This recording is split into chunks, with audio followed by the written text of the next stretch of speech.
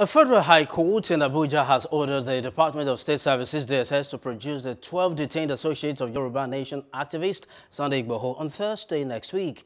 Justice Igboho gave the order after counsel to the applicants moved a motion seeking their presence. The judge also ordered the DSS to show reasons why the applicants should not be granted bail.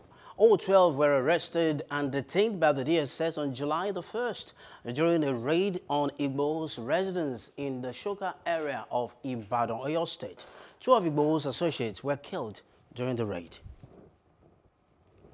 Meanwhile, after 3 sessions lasting about 6 hours, the hearing of the case against Yoruba Nation activist Sunday Igboho in Benin Republic has been adjourned until Monday. Igboho's wife was allowed to go home, but the activist remains detained.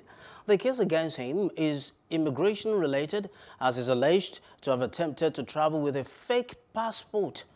But the Nigerian government failed to submit charges against the activist that could start an extradition process.